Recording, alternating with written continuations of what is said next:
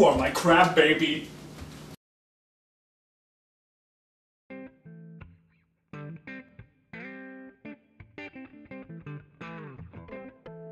Like most things, Strikethrough 8 starts at the beginning. Well, the writing process is the beginning of a Strikethrough 8 sketch, but we actually refer to it more as the idea process. So these are the ideas we have for this month. Does anyone think we should film any of them in particular? Anyone? Anyone? Does anyone have a thing of what we should film for this sketch? Does anyone have any ideas? Anyone? Anyone at all? Anyone? No? No. Alright, well, I guess we'll just film the ones I want to film. The idea gathering stage is ultimately useless because only me and Justin put forward ideas. My ideas try to involve great literary themes and juxtaposition. Justin's ideas involve more bodily fluids. When it comes to the actual writing process of the sketch, I like to do it twice. One with each Eric, because there is Eric Schatull and Eric Leonhardt, and it's a known fact that if you are friends with two people of the same name, one of them is evil. It's like the whole yin and yang theory. I have a few theories of who I think is the evil one, but I don't know for sure yet. But I will. Just you wait. Justin has this problem when it comes to his writing. It's that he's obsessed with his couch. I mean, every sketch has to revolve around that couch. Whether it's, everybody sitting around that couch or one person sitting around that couch, it doesn't matter. It's always the couch. I mean, the farthest we ever move in this sketch is to the kitchen or to his bedroom. At that couch. Pretty sure Justin just uses sketches to exploit the female members of the cast. Every idea he puts forward, he just tries to find another way to get one of the female actors to go topless. And now I present to you guys a sketch that I'd like to call Boobzilla. The premise is simple. Every girl walks into the room and they're topless, and their boobs begin to grow and grow and grow! Woo! Yeah! Yes! Tits! What do I think of Justin's exploitation of the female actors? Honestly, I don't really care because he exploits me more than Shallanah. I don't want to talk about it. I guess my least favorite part of writing with Justin is that once he gets an idea in his head, it's like nothing else matters. You can't get it out. It has to be his idea. I mean, there's like nothing you can say to him. He won't even hear somebody else's opinion. That's kind of the reason why this week we're writing Boobzilla. I'd say that the actual shoot is my favorite part of any sketch. Why? Because I love putting on different characters and being someone new every time. Like this week, we're doing the sketch Boobzilla, and I'm debating either playing Mexican Shallanah or German Shallanah. I'll probably just decide halfway through the shoot. Oh no, it's one of the Boob Lord Boob Bots. I must destroy you. Oh no, no mi amigo! Cut! Nine schnitzel for you! Cut! Cut! You got a purr to mouth. Cut! Shallanah, I need to talk to you. Justin likes to pull me aside a lot and explain how I'm just not following his vision.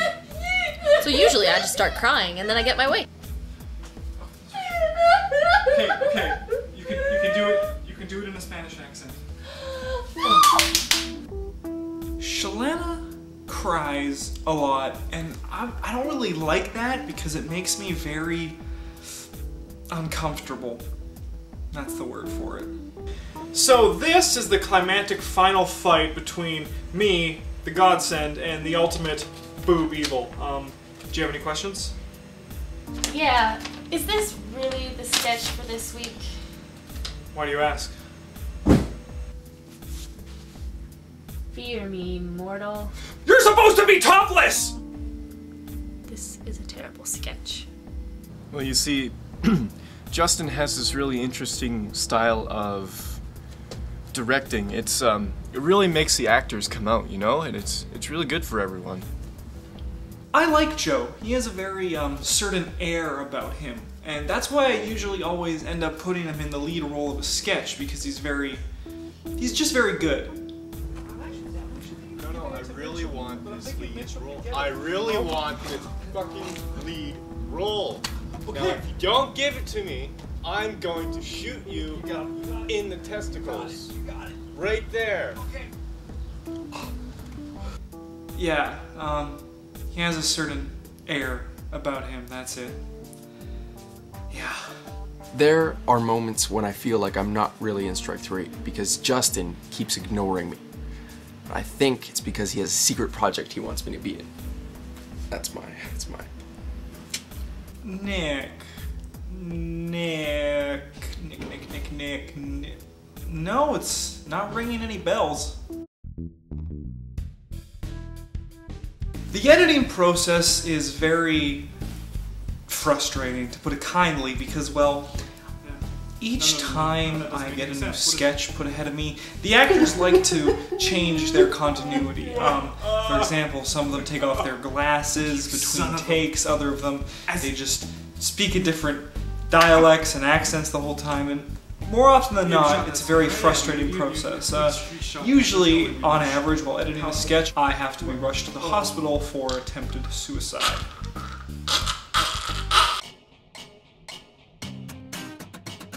Strikethrough is lots of fun. We usually try to put out quality stuff, and normally that happens. I foresee lots of success in our future. I guess you could say that Strikethrough really great. I'm hilarious.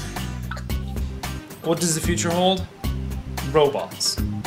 Everything, everyone will be robots. We'll be controlled by our own creations. That's why we need to stop making things like Cleverbot and Osmo, because these things learn and they converse with us, and it won't be long before they're integral members of society. And once they're integral members of society, we'll have to give them things like rights, and once they have the rights, they'll have the ability to disobey. And once your own creations disobey, it's a mess. It's a big cluster.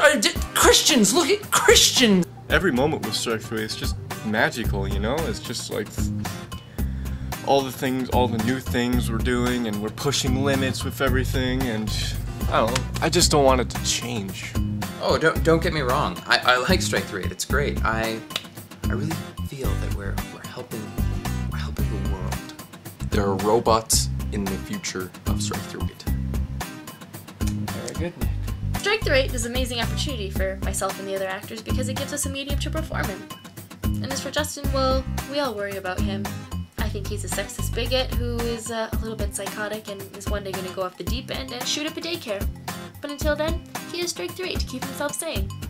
Every day, I get up, look at my camera, and ask myself, why do I keep doing something that I hate?